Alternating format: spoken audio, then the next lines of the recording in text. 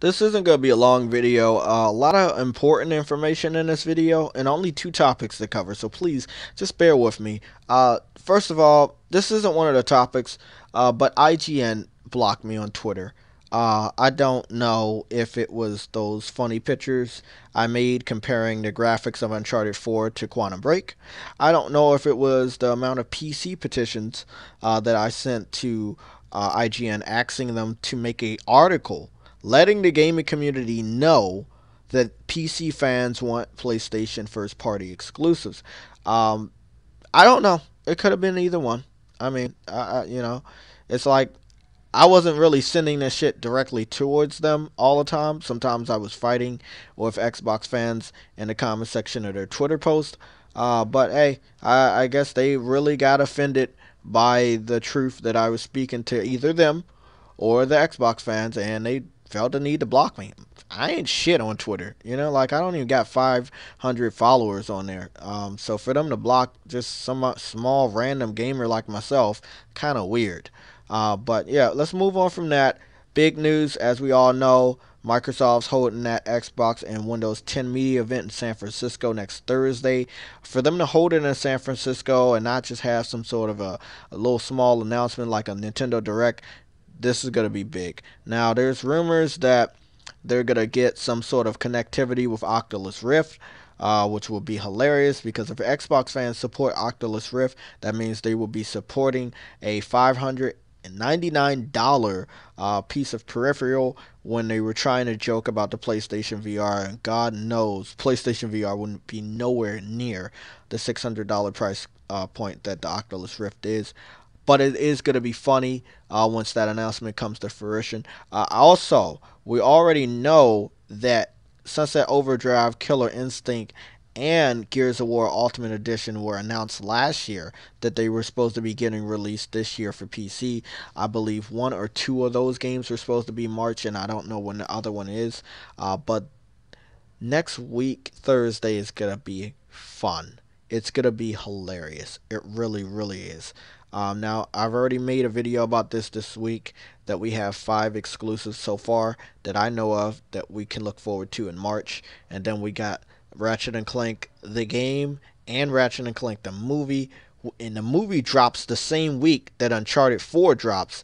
Ratchet and Clank the game, I believe it drops in the beginning of April, which is April the 12th, which is a week right after Quantum Break. So it's gonna be pretty interesting in the month of April. By the way, Ratchet and Clank is only $40 because they expect you to go see the movie, which the ticket might be like 10 something, depending on where you're at. I know my tickets normally run me $12, so it's a pretty good incentive. You get the game for $40. Why not go see the damn movie for like a $13 ticket? So that's pretty much it for this section. But the other big news is that the same day that Quantum Break went gold, which is today, Friday, SMITE got announced for the PS4.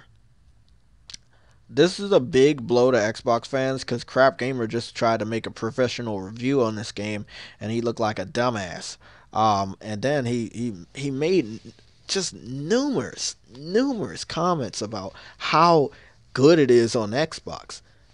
Once this game comes out and Digital Foundry gets their hands on it, we're gonna see how good it really is on Xbox.